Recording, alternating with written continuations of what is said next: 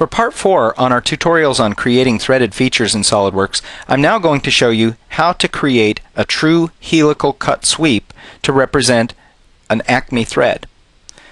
I have a representative part here which has a thread blank region with a major diameter of 2.5 inches. We'd like to create a 4-pitch Acme thread that will cut along that blank region using a true helix. To begin, we'll create a sketch on the end of the part. When we use the helix curve feature, we always need to begin with a sketch of a circle. For convenience, I will have that circle be the diameter that is equal to the major diameter of the part.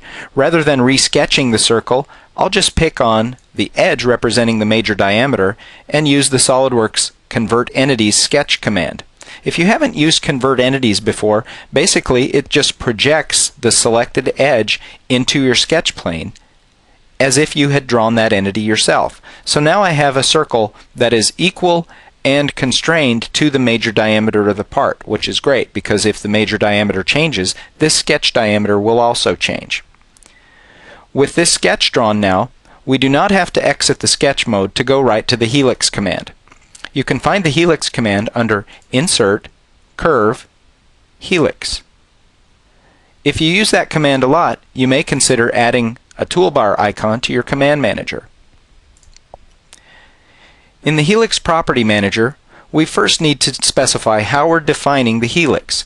We'll need a combination of 2 of the 3 parameters, the pitch, the revolution or the number of turns, and the height or the length of the helix. In this case, I'm going to specify height and pitch. We can either use the on-screen callouts or the fields in the Property Manager to enter the various fields for height, pitch, and so on. We can specify a constant or variable pitch. For the height, we'll notice first off that we need to reverse the direction. I can either key in the height or I can use the on-screen handles to dynamically edit the length. And we just need to drag this out sufficiently so that the helix exits our thread blank region. For the pitch, we would enter in for a 4-pitch 1 divided by 4 or 0.25. The start angle is very important. This determines where the helix starts and would then determine the sketch plane that we will use to attach our profile. I would recommend picking a value and staying consistent with this on the various thread features that you create. That way your thread features will stay consistent and they can be used more robustly. I'm going to choose a value of 90 degrees here, which corresponds with the XY plane or the front plane.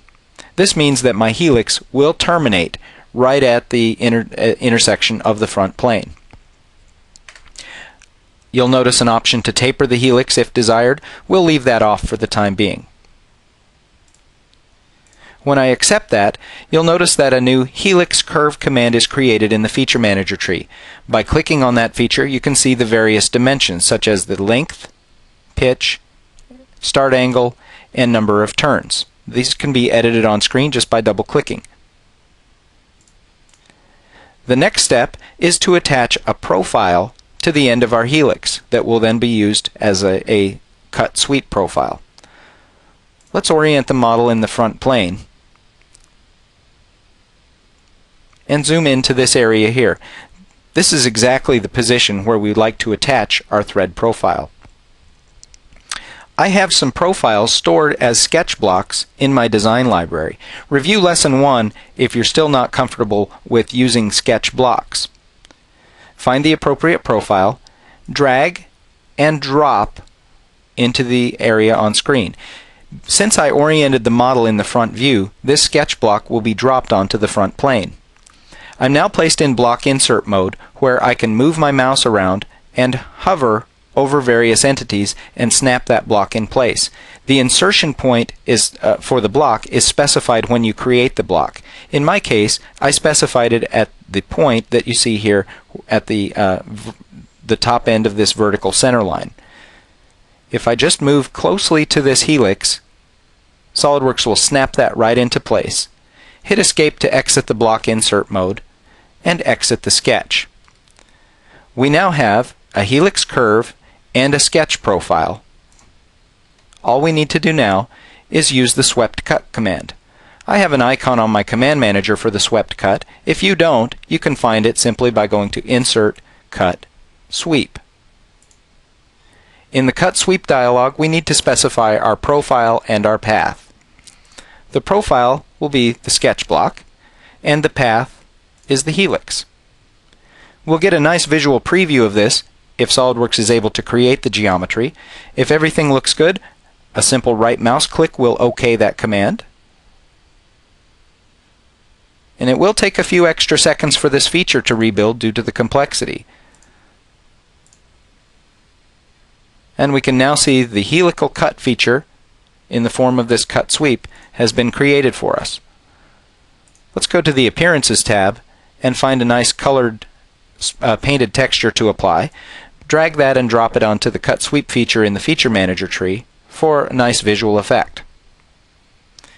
As I showed in the previous video, we can create a section view here in the front plane and save that as a drawing annotation view.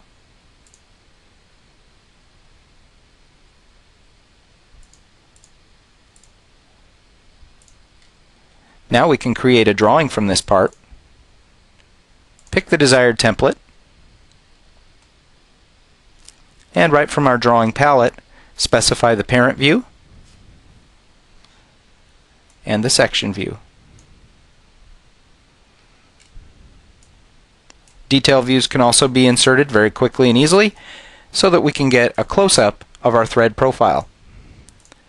Here we have a great looking 2D cross-section of that actual 3D geometry. And that's how you can create a 3D helical cut to represent a thread in SolidWorks.